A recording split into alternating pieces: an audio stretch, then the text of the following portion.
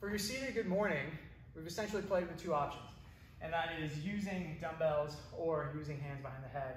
And it really just depends on where you're at with the movement. Assuming that you have both depth and back position and the weight, and if I'm bottoming out and I'm very readily able to get my hips or to get my rib cage down into my hips with a flat back position, well, I can start to add in a barbell, which will allow for a couple of cool things. First of all, I scooch back a little further on the bench, and now I've got a target. I'm actually trying to get my belly. I like to imagine the space between my rib cage and my belly button as my target. And what this does is force, look at this closure between my hips and my belly. Ooh. And so getting out of the movement actually isn't that bad. Once I can get down there, I've got so much loaded tension that coming back out isn't going to be super duper heavy.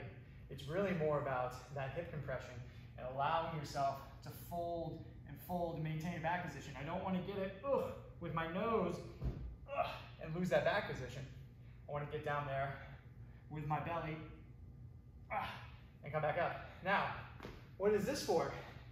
Well, you'll notice that my relationship between my hip and my rib cage is very, very similar to how it is here.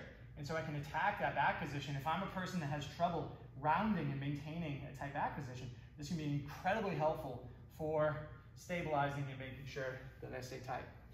As far as the buy-in goes, I want to have one of two things in play. I want to either be able to get my hips open enough that my rib cage is getting down in between my legs. Now, because there's no outside load, I may not be able to actually pull this off with just body weight. That's fine. Or I want to be able to comfortably get through 20 reps with 30% of my body weight, which is going to tax a little more towards the lower back in maintaining that position as I go through it. Both are obviously ideal, but usually you can start training with that barbell as soon as you either have the depth or the back resiliency to start pulling this movement off.